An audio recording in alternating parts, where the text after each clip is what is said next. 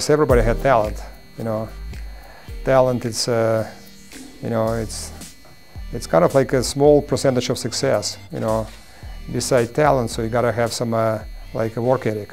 So talent, to me, it's kind of it's IQ, how you can read the game. Like I'm talking about the hockey or any sport like a basketball.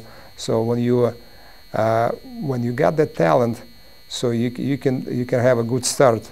But beside talent, you gotta have some like a work ethic. So how you gonna every day work on like a lot of things, and use your talent, and with that kind of a work ethic, gonna make you a good player, good athlete. So to me, talent, you know, it's I don't think it's developed, but I think it's kind of a gift, you know. And but you know, you can be like one of the top athletes if you have some like certain like features of seeing the game differently, making the game look easy, and at the same time, if you keep yourself in good shape. So that's like you're talking about the superstar.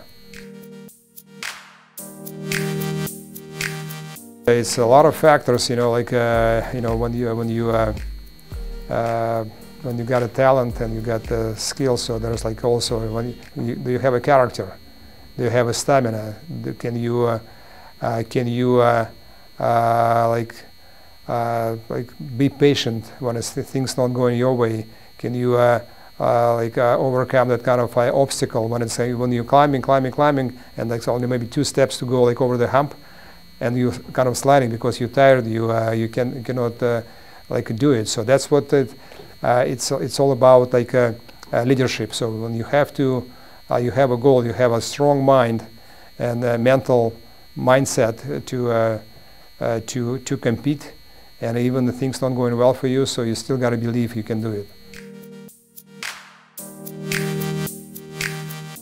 Sometimes it works that way, sometimes it doesn't, because you know, you can be a rebel, you can be kind of you can see the things like nobody see it, like you know, and you have to you got to find like the people who's coaching you, so they have to understand that this kind of player, so they, you know, I can really be maybe different with this guy than with that guy, because this kid, you know, give me something special. So and then I have to as a coach help him to deliver that. So to be patient. So you know, because sometimes coach is not very patient with that, and they want to be play like a robot. So that's very kind of highly discussed like a question, because of that. Sometimes we're losing some talent, losing some really outstanding players when they're young, and because we don't see that and down the road what he can do, what he can develop. So that's the very psychological. I think it's a question towards the coaches who should understand, who should be kind of more looking broadly on every player, and because everybody's different, you know, and some players can shoot, some players can pass, some players can create some magnificent plays. So that's what the coach, good coach should see.